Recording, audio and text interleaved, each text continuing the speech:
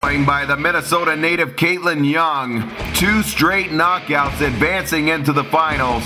Now let's see who she's going to face in the finals as Patti Lee takes on Nicdali Calanoc. Let's take it to the tail of the tape where we see that, including tonight's victories. Patti Lee comes into this fight with a record of 1-0. Nicdali Calanoc with 3 victories and no defeats. The heights dead even at 5'5" apiece, and Nicdali Calanoc, the heavier fighter, by a single pound, and the younger fighter by 6 years. And with that, let's send things up to the hook and shoot ring. Referee Sean Brockmo giving last-second instructions. To the left of your screen, wearing the red trunks and with the tattooed arms, is Patti Lee. On the right side with the pink trunks, black top, is Nicdali Calanoc. And we are underway to see who will have the perhaps unenviable task of facing Caitlin Young in the final. And Calanoc comes out with all guns blazing.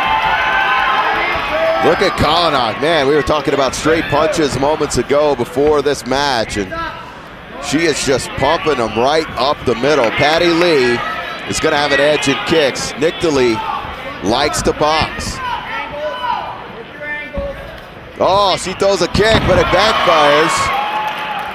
Patti Lee, an experienced Muay Thai practitioner, and that is one commonly used Muay Thai technique, is to catch an opponent's kick and bowl them over, known within Muay Thai as the plow technique.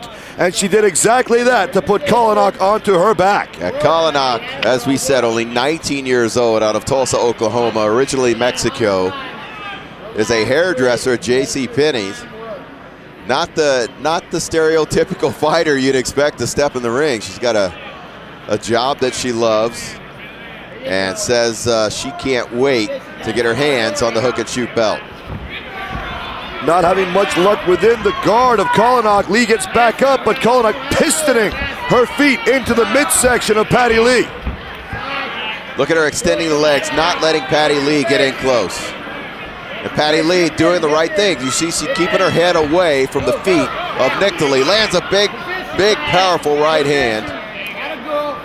Nicdali pulling a tight, closed guard, wanting to avoid the ground and pound game of Patti Lee. And Patti Lee getting to work with her right fist on the rib cage of Calanoc.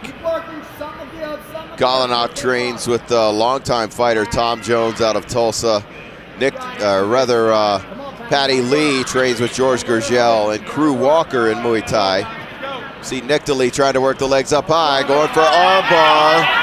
This is dangerous situation as Patti Lee lifts Calanoc completely off the ground and manages to extricate her arm, but not out of danger just yet. Now, finally clearing her body. And once again, as you stated, Jeff, being shrewd enough to keep her head back and avoid those up kicks. We are seeing some textbook graph. Nice right hand by Patti Lee. But Nicdali even striking from the bottom. This has been a very, very competitive tournament. Yeah, this tournament was inaugurated to find the rising star of female mixed martial arts, but I think we have already found several. The caliber of competition just incredible in this tournament as both fighters roll to their side, and it's Patti Lee looking for an Achilles lock, and now a heel hook. Calanoc wincing in pain, trying to roll with it. And finally tapping out, victor by heel hook, is Patti Lee, who goes on to meet Caitlin Young in the tournament final. That was at 2 minutes and 59 seconds. One more second, and she would have went into the next round. Heartbreaking for Nicdali Calanoc.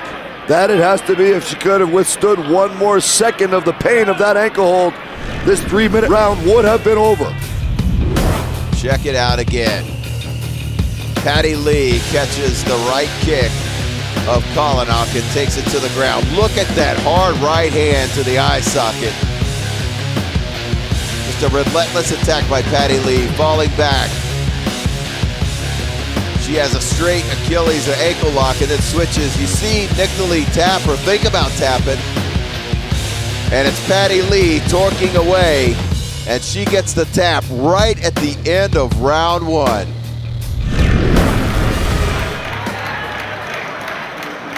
The winner in 2 minutes and 59 seconds of round number 1 via heel hook submission, Patti.